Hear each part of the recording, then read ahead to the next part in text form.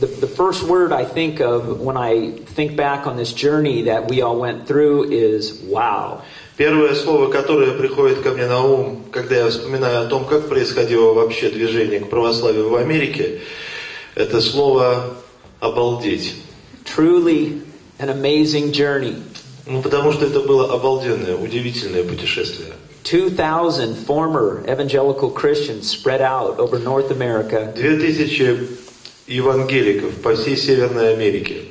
That made a radical journey from evangelicalism to the historic Orthodox faith. Удивительное путешествие от протестантизма к православию. Why would such a group make this incredible journey? Вот почему это произошло? In evangelicalism, liturgy was foreign, and the structure of the Orthodox faith looked very, very rigid and formal. Для евангеликов, для евангелических христиан в Америке вся структура жизни православной церкви, литургическая жизнь, богослужебная, представляется весьма закостенелой. But thankfully, by the leading of the Holy Spirit, но благодаря все-таки действию Духа Святого, and having both leaders who were faithful and willing to listen to God, духовных лидеров нашего движения, they were willing to put their egos aside. Которые были готовы отложить всякие свои эгоистические принципы. And you should understand that this journey often had them alienated by their friends and family. Этим людям пришлось от многого отказаться, и в том числе оставить многих своих друзей и семьи. Coming from evangelicalism in America, there's a very strong evangelical Protestant history. Надо, в общем-то, отметить, что в Соединенных Штатах Америки евангелическое движение имеет свою особую историю.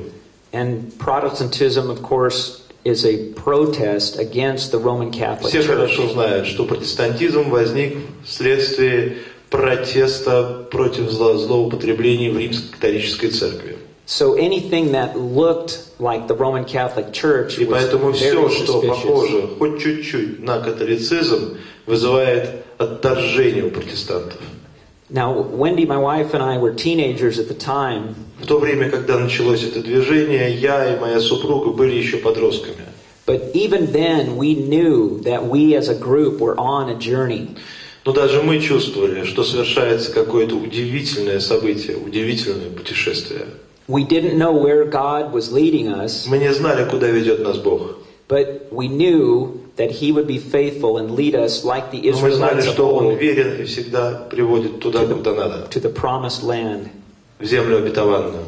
Even as a team, we knew that we were part of a movement.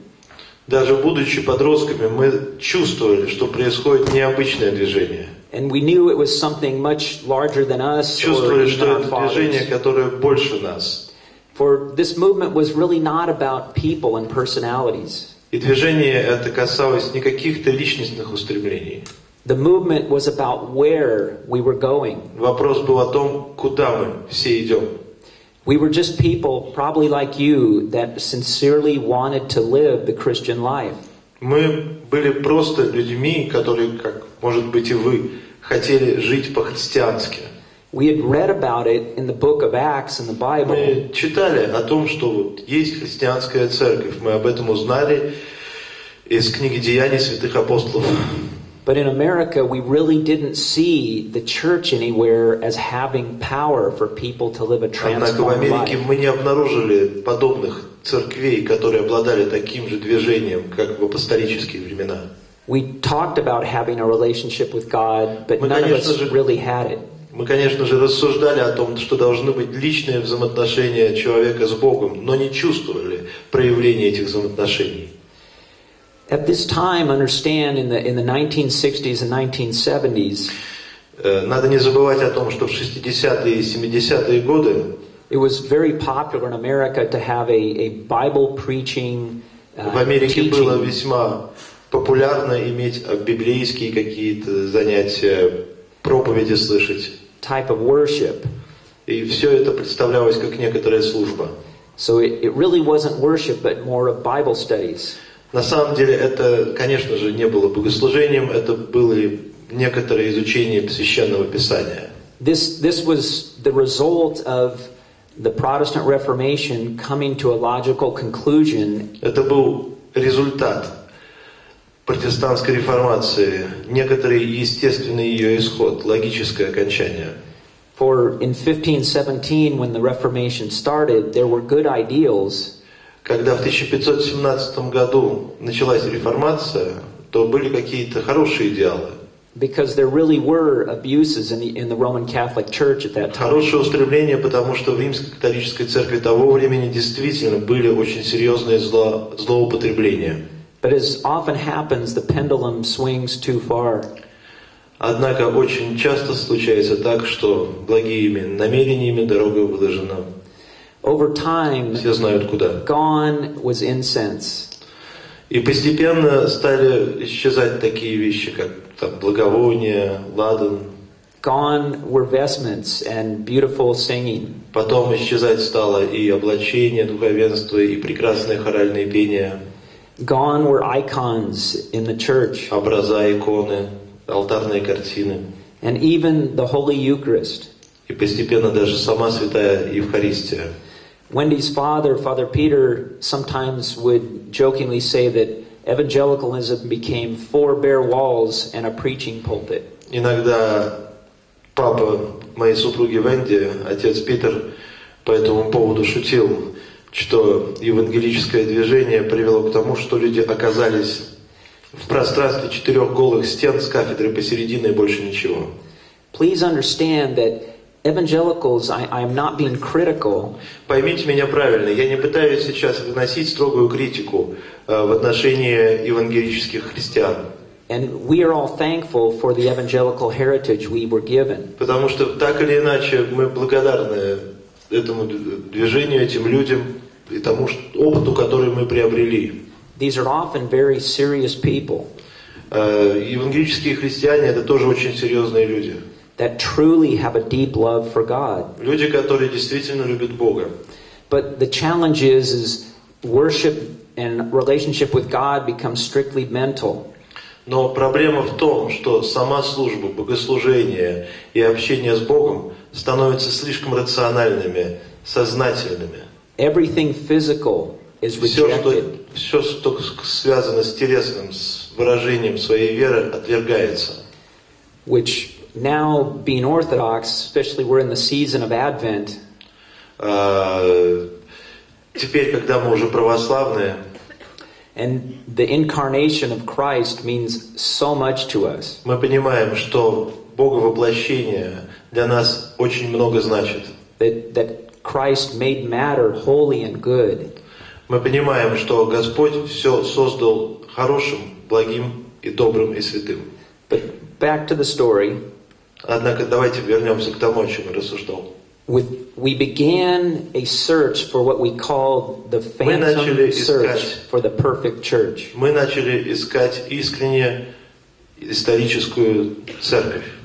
Our fathers had been part of a campus ministry. Наши отцы участвовали в движении студенческом. And they were bringing people to Christ literally by the thousand. И тысячи людей, в буквальном смысле этого слова, через это движение приходили к вере во Христа. Our fathers would sometimes evangelistically preach to 1,000, 2,000, 3,000 people at a time. Наши отцы, мой папа и папа Венди, иногда обращались с проповедью к тысячам людей. But they began to find that they brought people to Christ. Однако они обнаружили, что люди приходят к вере, да, это так. But they did not give them a foundation to live the Christian life.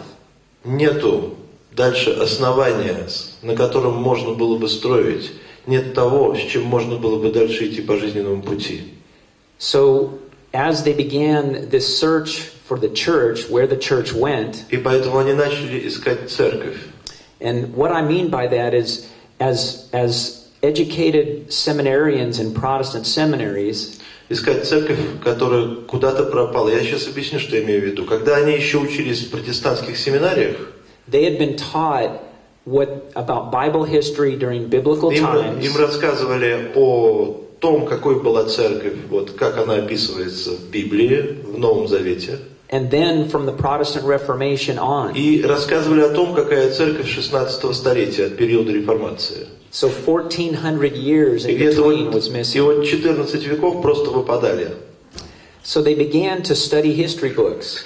Они начали изучать исторические книги. It may be shocking to people in Russia, but in America, the Orthodox Church was basically unknown 25 years ago. Вас это может, конечно, шокировать, но в Соединенных Штатах Америки только лишь 20 лет тому назад никто понятия не имел, что такое вообще православная церковь. As Metropolitan Philip said in the movie, как уже вот вы видели, митрополит владыка Филипп говорит вот в этом фильме. Most Orthodox lived in ethnic ghettos. Большинство православных жили как бы в своих этнических гетто. So we began to study 4 major areas. Но было принято решение изучать 4 главных области. Church history, церковная история, doctrine, доктрина, worship, богослужение, and the Bible. Библия. And so our fathers and the leaders of our movement would get together every 3 months. И каждый 3-й месяц люди, которые посвятили себя этому изучению, это наши отцы, и остальные духовные лидеры собирались вместе. And they would report to each other their findings. И читали доклад о тех изучениях и результатах, которых они достигли. It was kind of like mini ecumenical councils. Такой поместный маленький Вселенский соборик устраивали. What they began to find was radically different than what they had understood and been taught in their Protestant seminaries. И вдруг они стали обнаруживать, что все, чему их учили в протестантских семинариях, в общем-то, не всегда соответствует той реальности, которую они находят в жизни. They found early church fathers like Ignatius. Оказывается, были отцы церкви, такие как Игнатий Антиохийский, Athanasius, Афанасий, Polycarp, Поликарп, Clement of Rome. Климент Римский. And they found that liturgy and worship were in the church from the very beginning. Оказывается, с самого начала в церкви было богослужение, было особое чинопоследование литургии. Now, again, it might be difficult for people who have grown up in the Orthodox faith to understand. Для тех, кто вырос вообще уже в православной культуре, где церковь как бы всегда более-менее существовала, but as evangelicals, this information initially was not really comforting. Но для евангеликов, которые выросли в другой культуре, это открытие. We had major mental changes to go through. У нас происходили такие сознательные, очень серьезные изменения. Just a few of these briefly. Ну, например, our tradition. Рассматривали вопросы традиции, то, что мы в русском языке часто называем предание. Worship. Богослужение. Calling our priests father. Даже такой элементарный нюанс. Обращение к священнику отец. The proper honor of the Virgin Mary. Почитание Богородицы. And even the sign of the cross. Даже знамение креста. Tradition in the evangelical world is sometimes considered a bad word. В евангелических кругах слово традиция или предание воспринимается очень часто как негативный термин, нежелательный. The assumption is that people who do liturgical services become spiritually dead. Они полагают, что те, кто участвует в каком-то чинопоследовании литургии, вообще в литургической жизни, постепенно духовно становятся мертвыми. That they're guilty of what the Bible calls vain repetition. Людей литургических, людей таких вот церковных обвиняют в том, что они повторяют бессмысленные одни и те же молитвы и тексты. But what we found is that liturgy is neither dead nor alive. Однако наша группа при рассмотрении всех этих вопросов обнаружила, что виновата не литургия. Это не литургия является мертвой или живой. It is people who are dead or alive. Это вопрос человеческого фактора, того, что за человек присутствует на богослужении. The other thing we found is that if we were honest with ourselves, и еще мы обнаружили очень важный момент. Насколько мы честны перед собой. That any serious Christian had to repeat themselves if they prayed consistently. Мы обнаружили, что любой реальный, серьезный христианин, он так или иначе что-то повторяет постоянно в своей жизни. For example, how many ways can you ask God Повторяет, я имею в виду, в молитвенном состоянии. to have mercy on your family and friends? Какими многими формами можно сказать «Господи, помилуй»? Много ли существует вариаций? The next big challenge was worship.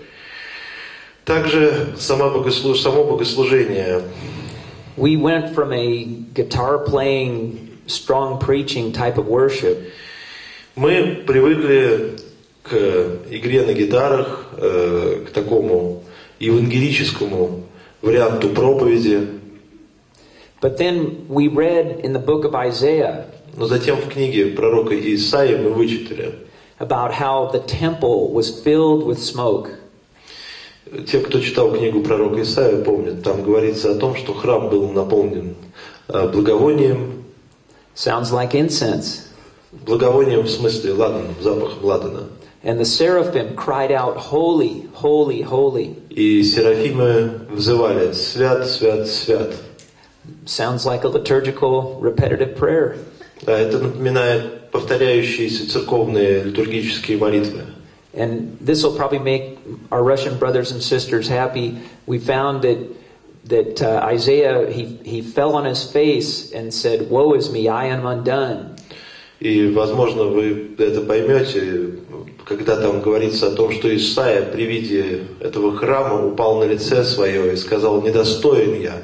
Because of course, as Orthodox, we stand in our services. Мы же православные тоже ведем себя особым образом на службе. Мы стоим, почитая, поклоняясь Богу со страхом. If we truly believe that we are in the presence of Потому что God, если мы реально хотя бы допускаем мысль о том, что мы находимся в присутствии Божьем, then we're either going to stand or fall on our face. то тогда у нас два варианта: либо стоять, либо перед нами Бог в Его присутствии, либо упасть на лица с наши. And even the seraphim brought the hot coal from the altar and touched Isaiah's lips, говорится о том, что серафим принес уголь горящий от алтаря, which we found was speaking of the Eucharist. И для нас это была некоторая символика Евхаристии. For God said when he touched his lips, your sin is taken away. Потому что в книге Исаии говорится о том, что серафим коснулся этим углем уст пророка. And just briefly on the other three, calling our priest Father. Сейчас перейду к тому моменту, когда мы рассуждали о том, можно ли вообще обращаться к духовенству Отец. We had been nervous about Matthew 23 that says, "Call no man Father." В Евангелии от Матфея, в 23 главе, Спаситель говорит: «И отцами никого не называйте, и учителями», и так далее. Кто читал Евангелие, помнит эту фразу. Вот она нас настораживала. But as we read the whole passage, it also says, "Call no man teacher." Там вот в этих словах Спасителя он говорит: не только отцами не называйте, но и учителями. And we logically considered, does that mean I can't call my own dad Father? Если дальше пойти логически, возникает вопрос: ну что ж, теперь своего папу родного отцом не называть? Or call my teachers at school Если teacher? буквально так толковать, что же мне и учителей теперь учителями в школе не называть? It was obvious that God was not having a problem with the title, И очевидно, что здесь идет речь не о титуле, but with putting our trust in somebody who is not worthy of taking that trust. а о том, доверяем ли мы человеку, к которому мы обращаемся, или нет. In regards to the Virgin Mary, Также, если говорить о почитании Богородицы, we claimed that we believed the Bible, мы считали, что верим Библии. and yet we ignored the passage when Mary and Elizabeth met. Но, будучи евангелическими христианами, игнорировали очень важный отрывок. And Mary prophesied that all generations Когда will Елизавета be приходит blessed. к Марии, Деве Марии, и Дева Мария говорит, Thankfully, we learned to honor the Virgin Mary. говорит: «Величит душа моя Господа, и возрадовался Дух о спасе, Боге моем», и так далее.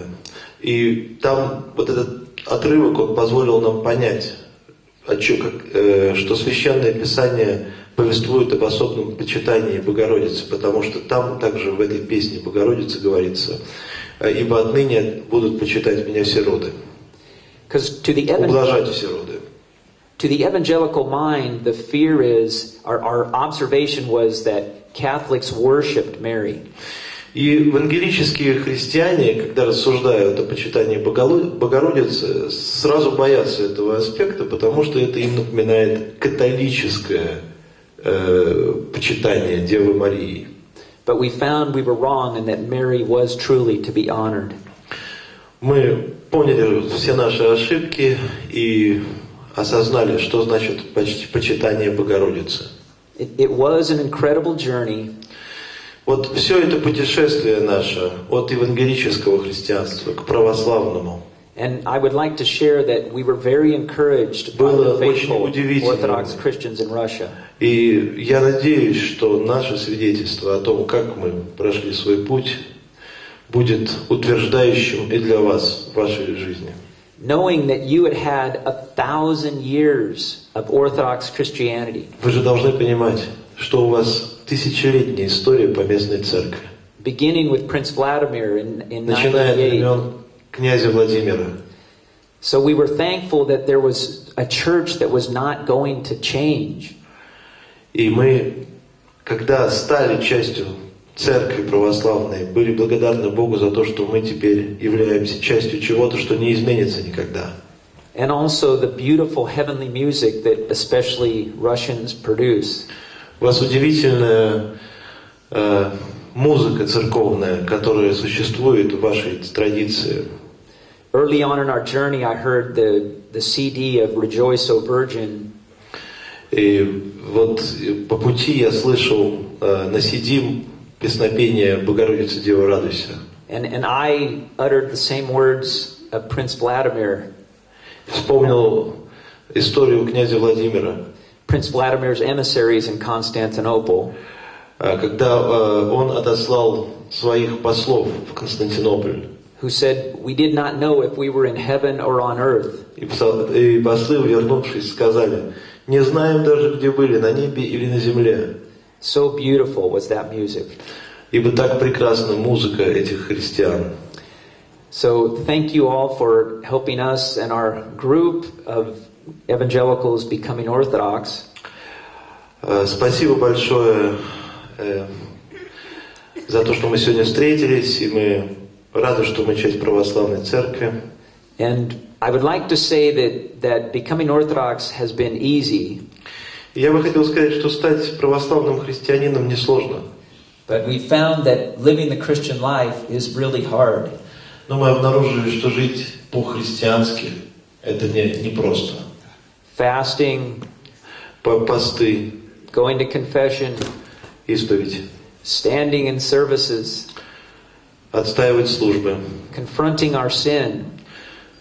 Противиться греху. But all this hard work is worth it.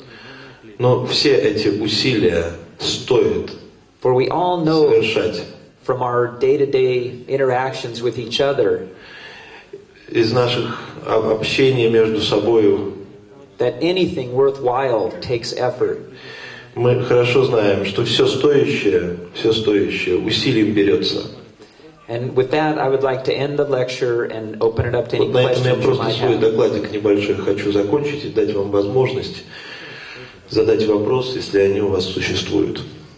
А можно в двух словах сказать, мы посмотрели фильм 80-е годы, а вот сейчас 2011 сколько приходит новых американцев из протестантизма? Вот как? Хоть немножко что-то о сегодняшнем дне церкви. И какой город у вас? Какой город? Какова численность на сегодняшний день? Друзья мои, записки вниз можно передавать. Записки вниз, да, вот говорят, можно передавать, и их будут приносить на столик, мы будем зачитывать. Right now, in America, Orthodoxy is the fastest growing denomination. Вот на данный момент в Соединенных Штатах Америки православие одна из самых быстро растущих христианских церквей. What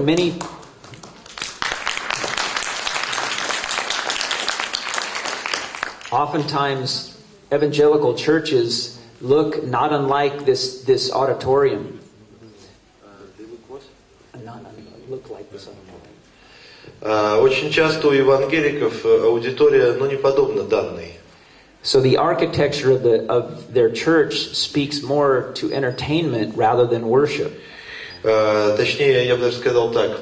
Они сейчас строят такие свои богослужебные здания, которые напоминают кинотеатры. И понятно, что из себя представляет их вот эта церковная жизнь. You have padded theater seats. У них мягкие кресла, как здесь, вот так вот отстроены. People often drink coffee И in на их church. богослужениях они просто так вот сидят, попивают кофеек. They have giant screen TVs behind the У stage них там киноэкран на сцене. and a rock band on Ну the и middle of the какая-нибудь stage. группа хорошо так играет для всех. So there are many good godly people that are searching. Есть много людей, которые действительно ищут Бога.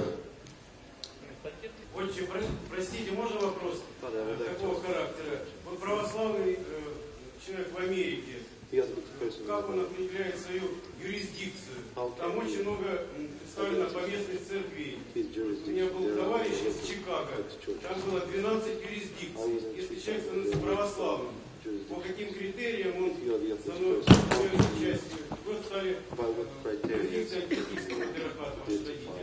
Как это происходит? Есть ли вопрос о создании поместной американской церкви?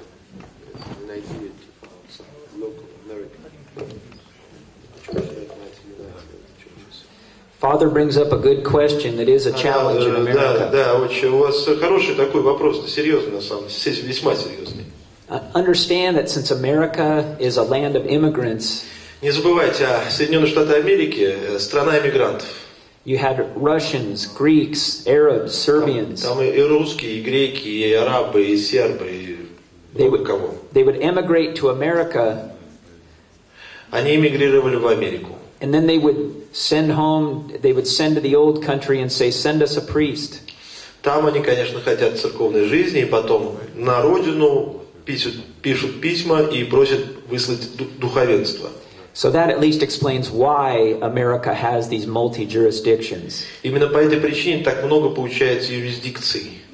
And sadly, it does violate canon law of having one bishop per city. Violates canon law of having one bishop per city. И также вследствие этого нарушается каноническое положение о том, что в каждом городе должен быть один владыка. What people tend to do is, certainly Greeks tend to go to the Greek church, Russians tend to go to the Получается так, что Russian. каждый идет туда, где там, в основном его этнос обитает. Греки к грекам, русские к русским. And then there are certainly converts like me and Wendy in our group of Есть 2,000 такие люди, как people. вот я и моя супруга. Мы посещаем Антиохийскую. And thankfully the Orthodox churches in America are becoming less ethnic and more welcoming to converts.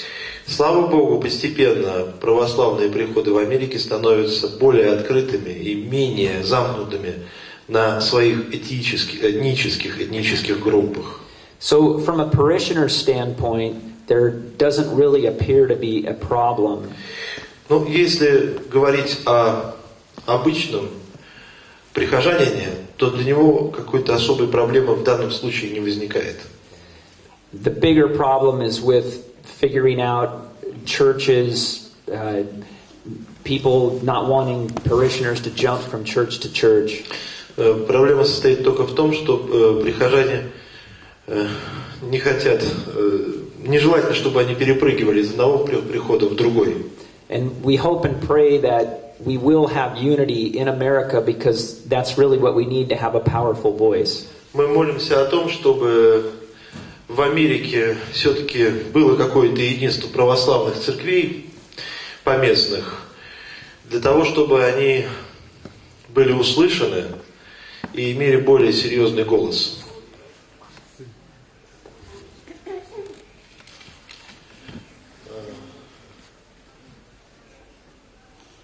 Ну вот у нас есть вопрос.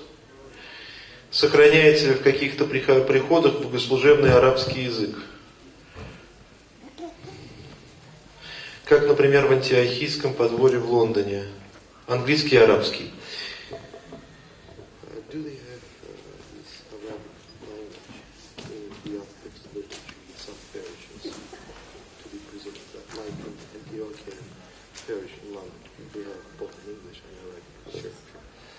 Most parishes in America use a small amount of the native tongue.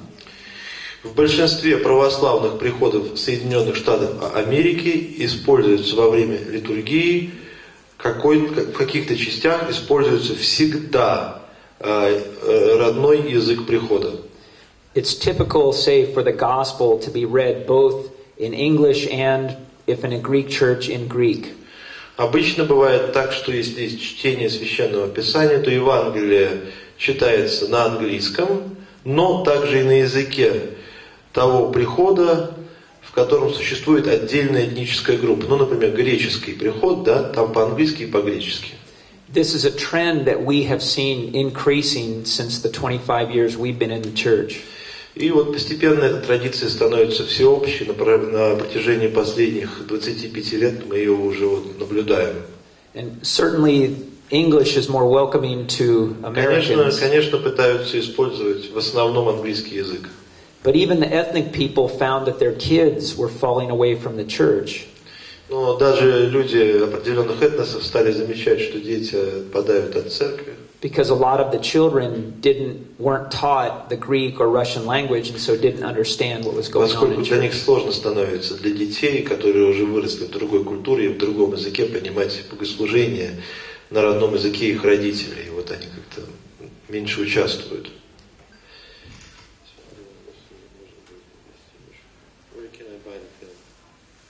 Нам вопрос прочитайте. Да, извините, где можно будет приобрести ваш фильм? Спасибо. Спаси вас, Господи.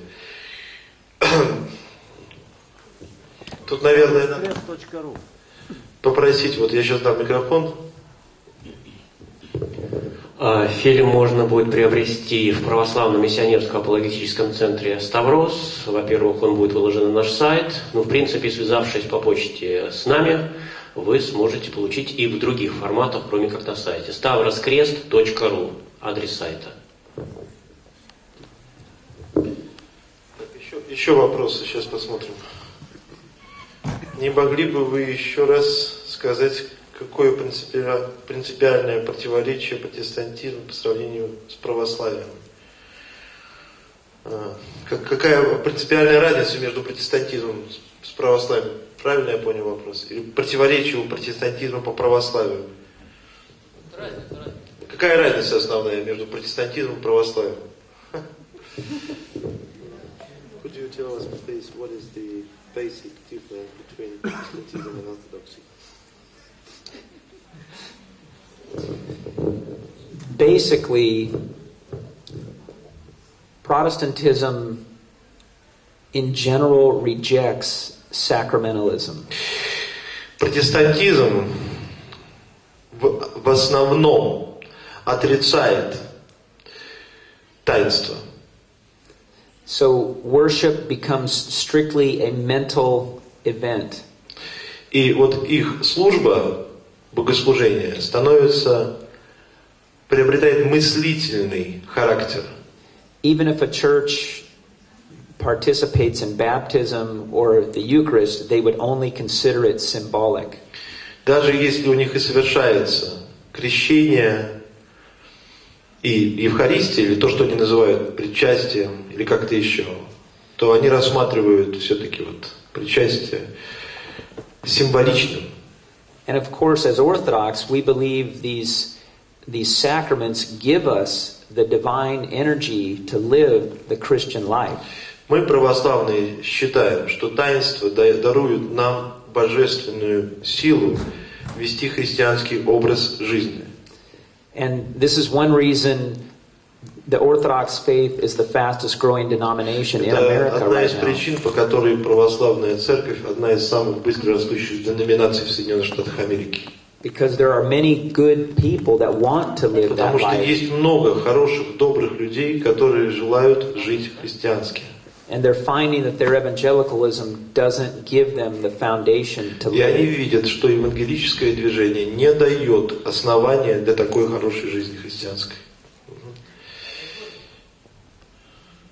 Have you met Protestants to tell them about? Сейчас я zачитаю минуту. Have you met Protestants to tell them about orthodoxy in America and in our country? Do you plan to have such meetings with Protestants and where? Yes. Я прочитаю длинный вопрос, значит, по частям.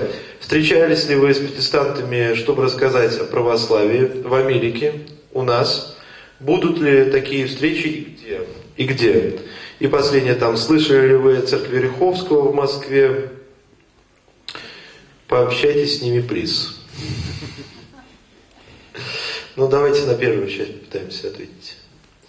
We've had many opportunities to interact with our evangelical brothers and У sisters. нас много возможностей общаться с нашими евангелическими братьями и сестрами. In fact, Wendy's father is the head of our Department of Missions and Evangelism.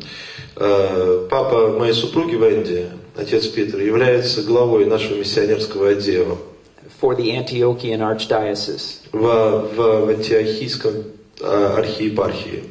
And we constantly have individuals, pastors, and sometimes entire У нас есть congregations духовенство, которое занимается этой деятельностью, специально встречается с протестантами, which are interested in joining the historic faith.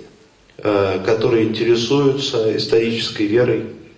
A brief, large example is in the country of England. Ну, один из самых ярких примеров произошел в Великобритании. Through one primary contact, 10 former Anglican churches joined the Orthodox faith. Через подобные контакты некоторые англиканские общины присоединились к православной церкви. And that has now grown to an additional 10, so there are now 20 Orthodox congregations in England. Это произошло не на уровне одной только общины, а их было несколько, и сейчас там уже 20 приходов, которые были англиканскими и стали православными. That they were former Anglican parishes, and they wanted a foundation that wasn't going to move like they saw in the Anglican Church. Это были англиканские приходы, и они хотели быть частью той церкви, у которой есть серьезное историческое, традиционное основание, и они присоединились к православной церкви.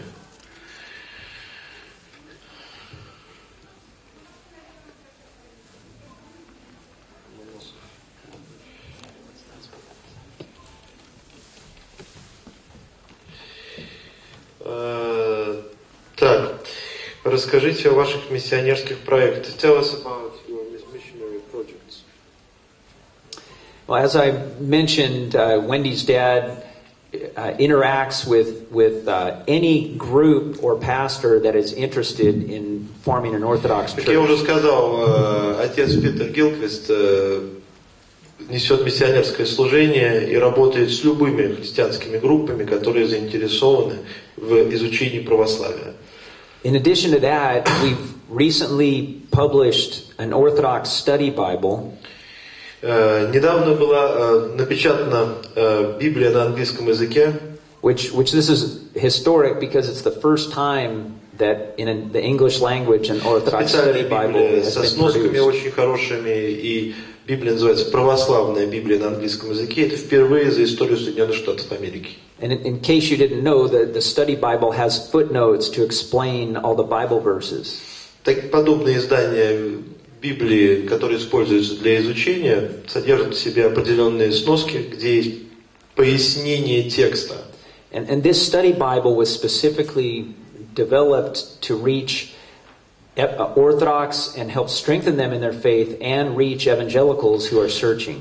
Вот это издание было подготовлено для того, чтобы помочь православным христианам изучать Священное Писание, но также и для протестантов, для того, чтобы они могли понять, что такое православие. And this Orthodox Study Bible has now sold 700,000 copies in America. И вот уже к данному моменту продано 700 тысяч экземпляров этого издания в Соединенных Штатах Америки.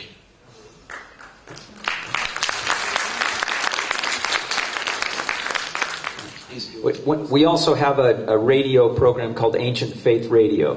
У нас также есть специальная радиопрограмма, она называется «Радио древней веры». And a publishing arm called Conciliar Press. И также есть специально печатные издания, которые занимаются печатью разной информации. Да. Простите, а можно мысленно задать? Спасибо вам большое за эту встречу. Ваш опыт очень интересен для нас в каком смысле? Поскольку наша Россия православная, но у нас очень много людей русских уходит в евангелическую, переходит в евангелическую церковь. И разные сейчас секты, конечно, наплыв большой. Просто, как я поняла, вот вы говорите об этом движении. Отцы, ваши отцы перешли первых в православие. Я как поняла, это был евангелический приход. И вот расскажите об этом опыте, как они сами по себе, или кто-то их воодушевил, потому что 60-70-е годы в Америке это же Вестиан Шанхайский, и он там был известен, московского патриархата. И, например, Серафим Рогузова была в Николаевской церкви, но при встрече со свидетелем его жизнь повернула к православию, и он принял православную веру. Знакомы ли ваши отцы со свидетелем Иоанном? Или, например, если они сами, предположим, изучая Библию, вот как на ваших собраниях, заинтересовались именно, как вообще это происходит, через чтение Библии или через встречу? И вот вы говорите в евангелической... Да, вопрос понятен. Да, был ли личностный момент, да, или через... Да, или водительство Духа Святого. Yes, our fathers and we are familiar with St. John of Shanghai and my parish. Мы хорошо знаем о Иоанне Шанхайском и так далее. Has his icon in our church. И у нас также есть его икона в церкви. Сейчас. Okay. So, really, what drove the search for the church то, что мотивировало нас искать церковь, was taking an honest look at our lives as Christians, связано с нашим внутренним взглядом на самих себя, как на христиан. And realizing that even though we gave fiery preaching sermons, мы посмотрели на себя и подумали, что даже несмотря на то, что у нас есть очень хорошие проповедники, that we were still struggling with the same sins over and over. Грехи никуда не уходят. Все одно и то же, по одному и тому же кругу. We didn't see God's transforming power in our Не было lives. ощущения преображения. And we saw weakness in the church. Мы видели слабость в нашем церковном сообществе. But in the Bible, God said, I will be with you always, even to the end of the age. Господь говорит, и сея с вами во все дни до скончания века. So we knew God had not deserted His people. Мы осознавали, что Бог не оставил свой народ. As Orthodox Christians of Russia are a living example of that. Православие в России – это живой пример того, что Бог не оставил свой народ. Because the faith has been preserved from the time of the apostles to present day. Вера сохранялась от времен апостольских. Anybody special motivated your fathers? Was any some special person? Probably the biggest person, the biggest saint that impacted our journey was Saint Athanasius and Saint Ignatius. Все-таки личность некоторая была. Это святой Афанасий и святой Игнатий, которых уже нет живых. Они сподвигли и мотивировали людей к тому, чтобы искать истинную церковь. I would also add Saint Seraphim of Sarov with his description of acquiring the Holy Spirit. Вот образ святого Серафима Саровского очень назидательный, когда мы рассуждаем о стяжании Духа Святого. Was a very powerful motivator. И его образ также был очень сильной мотивацией для людей, которые участвовали в нашем движении.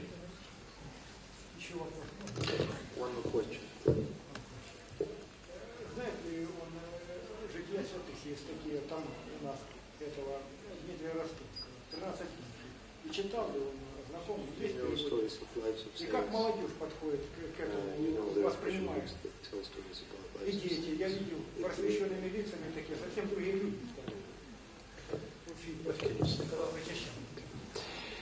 I'm glad you asked that question. Вопрос хороший очень. For this was one of our biggest and most exciting changes joining the historic faith. Для нас это очень было важно, потому что мы понимали, что мы, когда становимся православными христианами, присоединяемся к исторической вере. As evangelicals, we didn't consider the saints really at all. Будучи евангелическими христианами, мы практически не размышляли о таком понятии, как святые. But as Orthodox, we understood Hebrews chapter 12. Но когда мы стали православными христианами, мы поняли 12 главу из послания к евреям. Since we are surrounded by so great a cloud of witnesses, поскольку мы постоянно находимся среди разнообразных свидетельств, let us run the race as if to win. Так говорит святой апостол Павел. Каждый должен совершать свой путь. And we found great comfort in being part of God's entire family. Каждый должен свое ресталище бежать. И мы почувствовали, что мы, когда стали православными христианами, стали частью большой семьи. Not just our brothers and sisters here on earth, вот частью большой семьи не в смысле того, что вот у нас есть живые братья и сестры в разных странах. But even more so, those holy men and women who have gone before. Святые, которые соучаствуют в жизни церкви. And I would offer that it took us time to accept that. У нас ушло время на то, чтобы принять все это, чтобы понять, осознать. I liken it to an adopted child initially feeling awkward calling his adoptive parents dad and mom. Я даже переживал ощущение ребенка, которого вот так усыновили, и он должен своих приемных родителей называть папой и мамой вдруг. Вот настолько непривычно было это новое ощущение. But over time with love, that relationship feels more natural. Но постепенно, если есть любовь, эти связи начинаешь чувствовать как нечто естественное для тебя.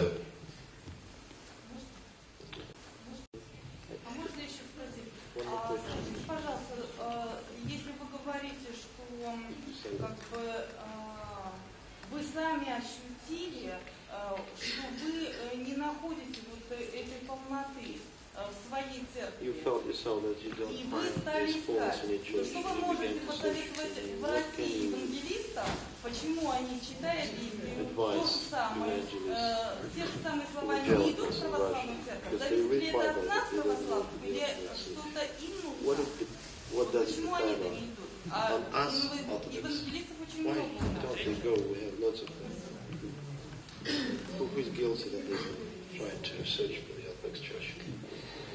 God gives us all a free will. У человека есть свобода воли. So each of us has to choose ourselves. Каждый сам выбирает свой путь. But what I like to encourage my evangelical brothers and sisters, я хотел бы просто, так сказать, воодушевить моих братьев и сестер евангеликов, is I try to remind them that the Bible, which they hold so dear, и сказать, напомнить им о том, что Библия, которую они так высоко почитают, says that God seeks worshipers in spirit and in truth. Говорит о том, что Господь ищет почитателей для себя, тех, кто поклоняется Ему и служит Ему в истине и вере. В духе и истине, в духе и истине. Just having zeal or even a good knowledge of the Bible isn't necessarily enough. Недостаточно просто хорошо знать Библию и быть ревностным почитателем ее. We want the truth. Человеку нужна истина. And for example, in America, there are 40,000 different Christian denominations. В Америке 40 тысяч разнообразных христианских деноминаций. Which this is the result of, это результат of individuals interpreting the Bible. Индивидуализма в истолковании священного писания. I read it one way, he reads it another, he reads it differently. We all start different churches. Каждый на свой лад трактует священное писание. Я вот так, вот он так, это ксяк и все. И каждый сам себе патриарх. God has one truth. Но истина у Бога одна. Christ is not divided. Христос не разделился. So we want to encourage our brothers and sisters. Хотелось бы опять сказать, подбодрить наших евангелических братьев и сестер, to seek that truth, чтобы они искали истину. And the only way I know how to do that, я знаю только один способ, как это можно сделать, is to interpret the Bible the way it's been interpreted by the church through history. Надо истолковывать священное писание так, как это всегда совершалось на протяжении всей истории христианской церкви. And I'd like to encourage them that the Bible, most evangelicals don't know that the biblical canon, the books of the Bible were not even decided until the year 397. Еще один тонкий такой момент. Многие евангелические христиане не знают о том, что сам канон священного писания был сформирован не на каком-нибудь особом Вселенском соборе, а вследствие предания. So you want to interpret the Bible the way the people in the year 400 interpreted the Bible. Поэтому как бы надо говорить о том истолковании, которое совершалось в ранней церкви. Because they decided which books were going to be part of the Bible and which were not. Люди ранней христианской церкви, 4-го столетия, тогда вот они как бы сформировали канон. Они решили, каково должно быть истолкование. И надо придерживаться того истолкования, которого придерживались они. One other example I'll offer that I offer to my evangelical friends. Один из примеров, который я привожу моим евангелическим друзьям, is that if you're taking a journey, say from St. Petersburg to Moscow, например, вы совершаете путешествие от Петербурга в Москву. You can fly, можно прилететь, take a train, поехать на поезде, drive your car, на машине, ride a bike, на велосипеде, walk, вообще пешком можно or пойти. crawl. Поползти можно. They're all going to get you there. По-любому доберешься в Москву. But some will be much more slow and painful. Но какой-то из этих способов будет наиболее медленным и самым неприятным. Orthodoxy is kind of the jet airplane. Православие — это такой хороший скоростной самолет. It gives us all the tools to live that Christian life. В православии есть все средства здоровой христианской жизни. So that's what I encourage them to consider. Я предлагаю евангелическим братьям и сестрам рассмотреть это более серьезно. Also, be patient and loving with evangelical friends. Я вас прошу, будьте терпеливы и относитесь с любовью к вашим евангелическим христианам. We're never going to win people over with anger, but we need to do it with love. Зло никогда не поможет в решении их вопросов в данном случае. It's okay to debate, but do it in Можно love. спорить, можно вести дискуссии, но надо делать это с любовью. У нас есть еще вопросы, просто вот люди прислали, я зачитаю, они короткие. Расскажите о ваших... Нет, это было. Есть ли у вас православные гимназии? Есть ли у вас проблемы с обучением детей?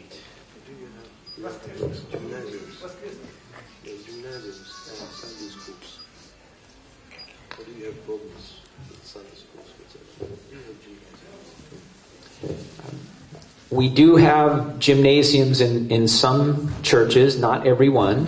В некоторых церквях есть, не везде, правда. Гимназии есть в некоторых местах. And many churches do have Orthodox Christian schools. И во многих церквях, приходах есть, естественно, воскресные школы и приходские школы.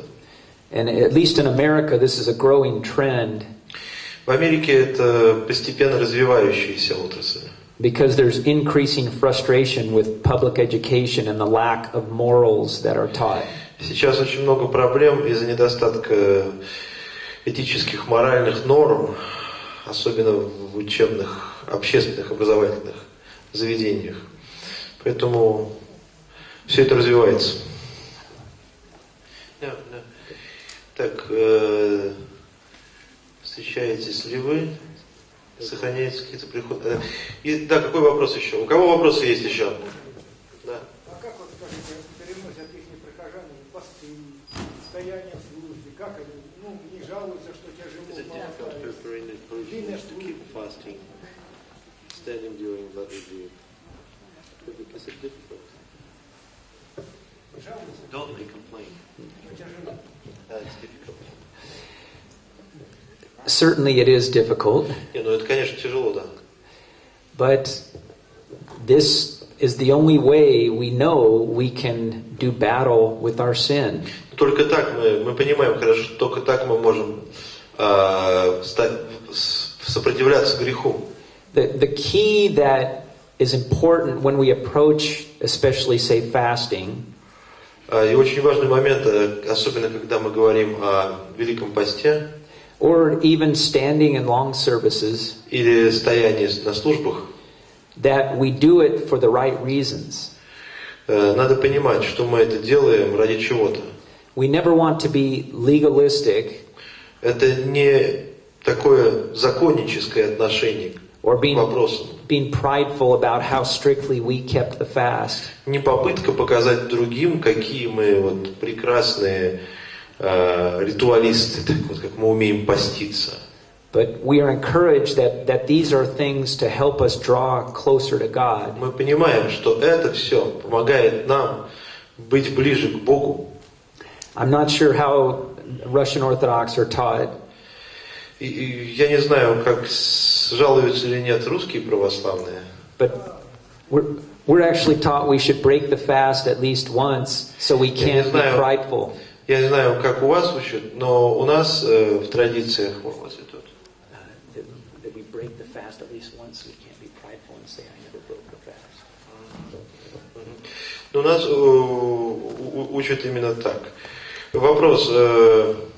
Батюшка сказал, что у протестантов нет духовной жизни. Так ли это? Что-то я не помню, что батюшка сказал так. Ну ладно. You said that Protestants don't have spiritual life. Is it true? Did you say? I don't think I said Protestants don't have a spiritual life. Я, по-моему, не говорил, что у протестантов нет духовной жизни. Ну, вините переводчика, не стреляйте в пианиста, он играет как умеет. Простите, православный батюшка сказал? Православный. Я думаю, этот батюшка. Да. Это особый православный. Русский, но просто один кто-то из священников сказал, да. One of the Orthodox priests told her that Protestants don't have spiritual life. Is it true? Not you, but someone. Sure.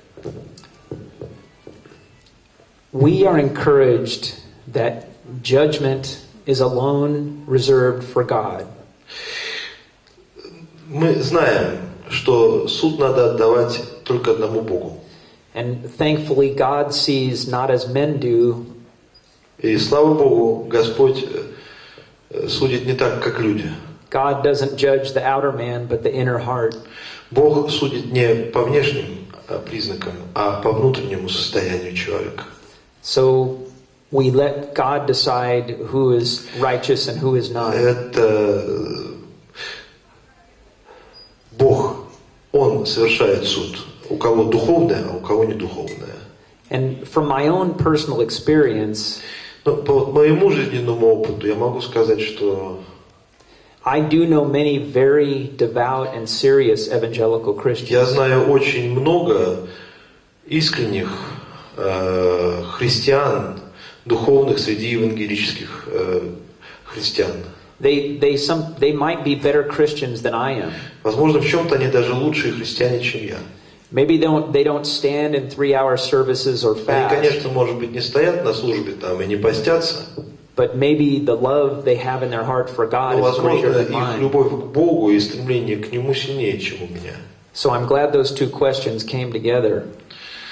Я рад, что эти два вопроса возникли одновременно. As I said earlier, we want to worship in spirit and in truth. И, как я уже сказал, мы хотим поклоняться Богу в духе и истине.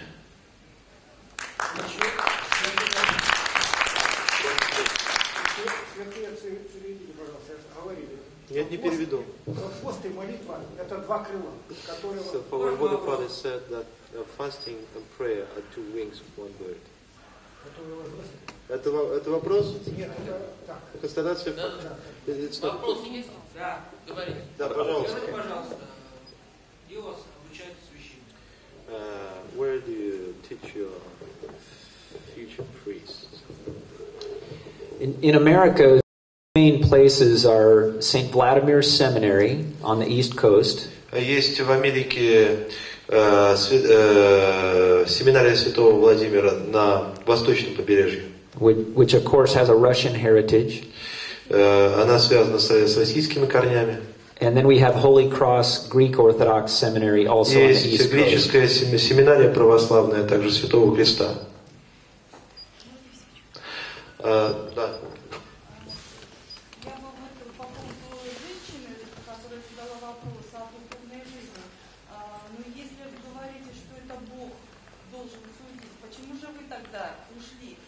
If you say that God should judge evangelicals, why did you personally leave evangelicals? Speaking about spiritual life, are you sure that evangelicals will finally crawl to the kingdom of God?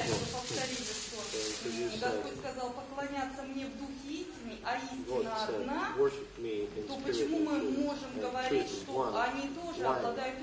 How can we say that they also have truth? Отличается тем, что она искажает учение церкви. И человек, если туда впадает, он уходит, отпадает от полноты. Значит, духовной жизни там невозможно. И если я знаю истину, я должна это констатировать. Не то, что я должна обидеть. Я не должна обижать человека, но я должна уважать человека, но не уважать его заблуждение. И мы должны это говорить прямо и правда. Соответственно, иначе если мы будем умалчивать, они не смогут найти истину. Otherwise, they won't be able to discover what they are aware of. Yes, that's what it is. She said that maybe they have the truth of these Protestants and Evangelists. Why did you personally that leave the evangelical movement?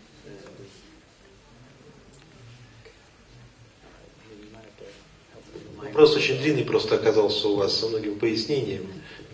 Пока я его переводил, он забыл начало. It was a very long question, and I'm trying to process it. Да, вот это основное. Are you sure that evangelicals will finally reach the kingdom of God? Whoever reaches the kingdom of God is up to God. Тут опять же штука. Отвечаю вот так, как говорил прежде. Тот, кто доползет, зависит от Бога. Ну, я перевод еще расскажу. Может быть, я неправильно перевел.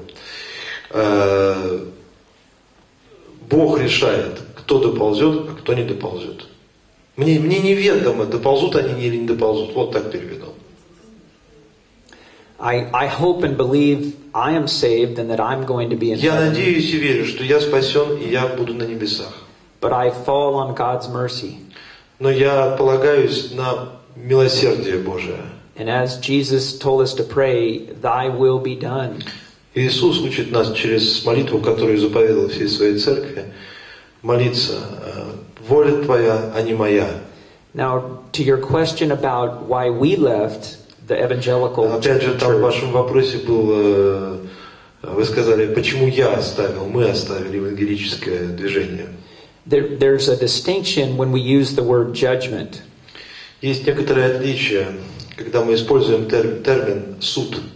For we don't look at sin and say it's okay. В данном случае мы не говорим, что грех это что-то естественное. But we still need to speak the truth. Мы говорим об истине. But we need to do it in love. Говорить, рассуждая о грехе, который мы видим, все-таки надо не с антагонизмом, не с ненавистью, а с любовью. For example, I recall a story, I think it was Father John of Kronstadt, Я вспоминаю историю, по-моему, она об Иоанне Кронштадтском, who was in the home of an alcoholic father, который был в гостях у одной из семей, где отец, ходил в запой, был алкоголиком. and he was sitting in the home playing with one of the children Иоанн Кронштадтский сидел, играл с детьми. when the alcoholic father came home. Отец семейства хорошо поддатый вернулся домой. And this father expected Father John to judge him. И он ожидал, что сейчас отец Иоанн Кронштадтский начнет его судить и чехвостить. И в хвост, и в гриву. But he said Father John just smiled at his child and smiled at him Иоанн with love. Кронштадтский просто улыбнулся детям. And that action spoke much louder than any Улыбнулся chastising этому sermon. человеку. И такая реакция, такое отношение было намного важнее в том отдельно взятом случае. And the man then reformed his life. У человека жизнь перевернулась, он стал другим. So we should try to emulate that example. Возможно, стоит использовать этот пример в своей жизни. We do seek truth, and we have to decide right and wrong. Мы ищем истины, мы пытаемся понять, что правильно, что неправильно. But we don't condemn in a hateful, judgmental way. Но мы не пытаемся кого-то осуждать с ненавистью на смерть или возводить кого-то на костер. We should know our faith and our Bible and our doctrine Мы well. должны знать, в чем наша вера, о чем говорит Священное Писание, каково наше учение, доктринальное. And debate, even sometimes heated, is fine. Мы должны вести дебаты, мы должны обсуждать что-то. В этом нет ничего страшного. But just make sure you always part in love. Но не забывайте, делать все это нужно с любовью. Вот так.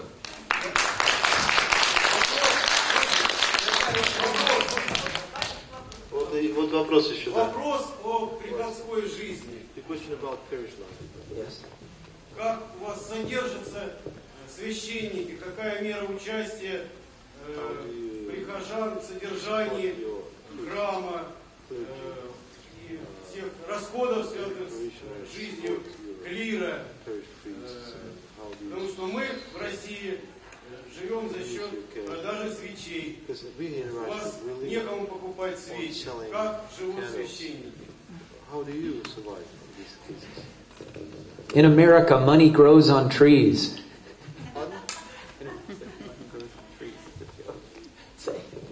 Я даже не поверил в то, что услышал. В Америке деньги на деревьях растут.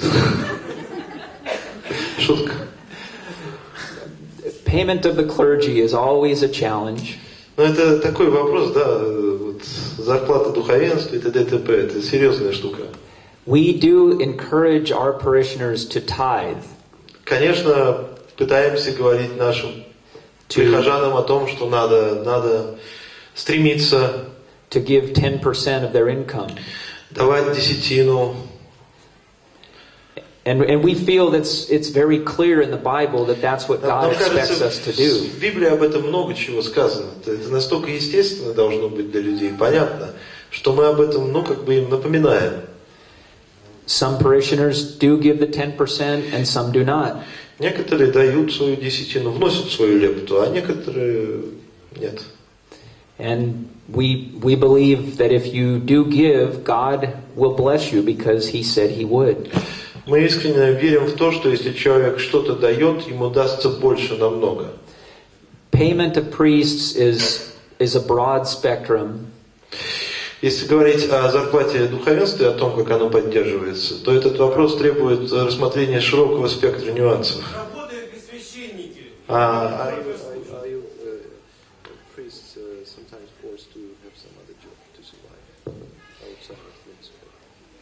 Usually that would be the case in a mission-type parish that's beginning. Oftentimes the priest will only be part-time.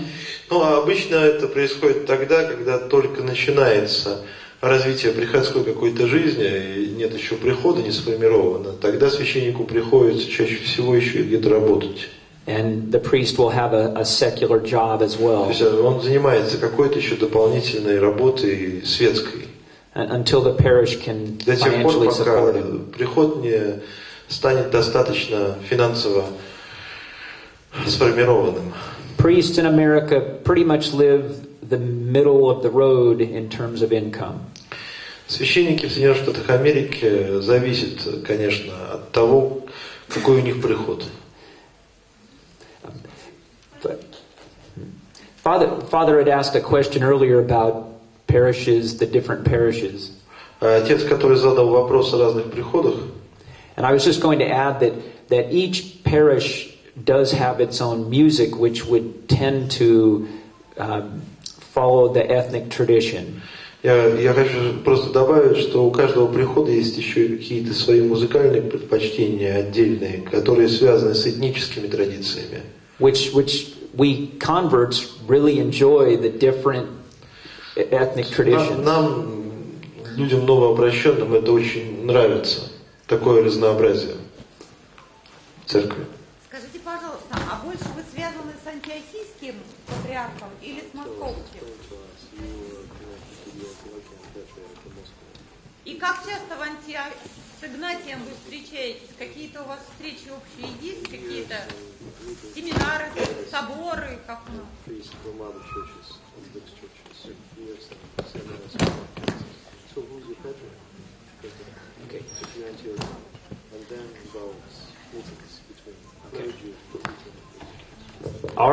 Our head of our archdiocese is Metropolitan Philip, who appeared in the movie.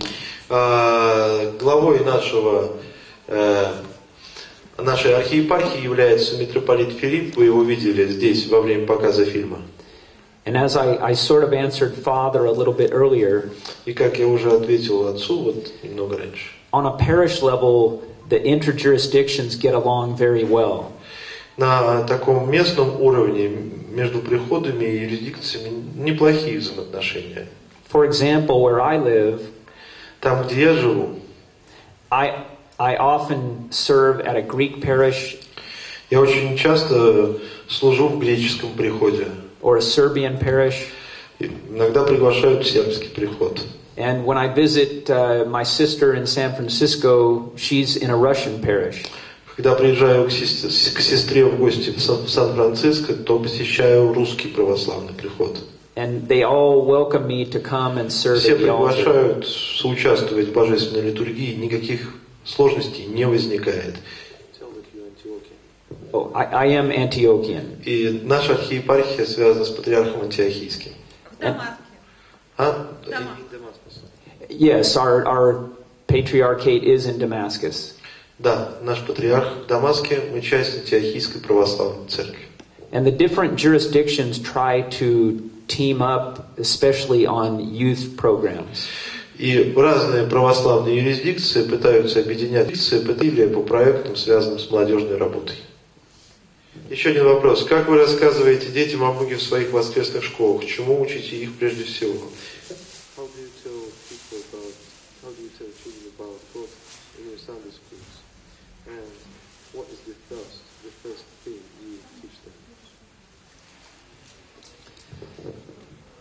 I would say we try to start with the very basics. В воскресной школе все начинается с основ. That God is a loving God. Мы говорим о том, что Бог любит человека, что это любовь.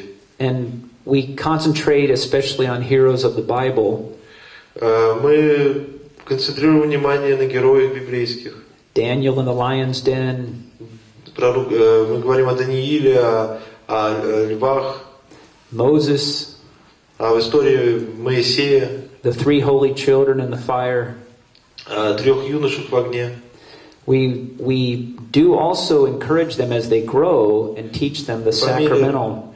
По мере того, как эти дети растут, мы говорим им о том, что надо участвовать в таинствах церкви. And we also encourage them and teach them about various saints, especially on the special feast days. Мы рассказываем им о святых в определенные дни, когда совершаются праздники. Ну вот как-то так, как-то так. Батюшка, а монастыри существуют сейчас в Америке православные или еще нет?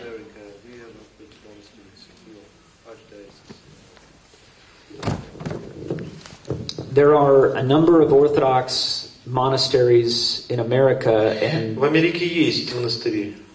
and there is growing interest in monastic movement. И к монашескому движению постепенно растет интерес. My personal opinion is that this is an outgrowth Я лично думаю, что это один из таких интересных вариантов. of a hunger for God that is produced by too much consumerism. И я думаю, что этот голод по Богу, по духовности возник вследствие развития консюмеризма в американском обществе, если вы понимаете, что такое потребительское отношение. Material things look good, but we eventually realize they don't make us happy. Можно любой товар приобретать, интересный, красивый, но он ненадолго делает человека счастливым. And since God put a hollow place in man, И в человеческом сердце образуется пустота. when God is absent, there's that thirst and hunger. Когда нет Бога в жизни человека, возникает духовная голодовка. And there are many families that go and visit the monasteries on their vacations. Многие семьи посещают даже на выходных и иногда в отпуск посещают монастыри. It's become a real place of spiritual refreshment. Потому что люди понимают, что это то действительное место, где происходит духовное обновление. It's interesting, that's, as evangelicals, we did not understand monastics at all. Ну, конечно, когда мы были евангелическими христианами, мы вообще не понимали всего, что связано с монашескими The thought was, what good is it to stand around praying all the time? движениями. Для нас это было непонятно. What good is it to stand around praying all the time? Мы не понимали, какой смысл в том, чтобы постоянно посвящать себя произношению каких-то бессмысленных молитв. Americans are very efficiency-minded. Америка, она ведь очень такая рационалистическая. Ей надо, чтобы был какой-то... Везде деньги, деньги. Да.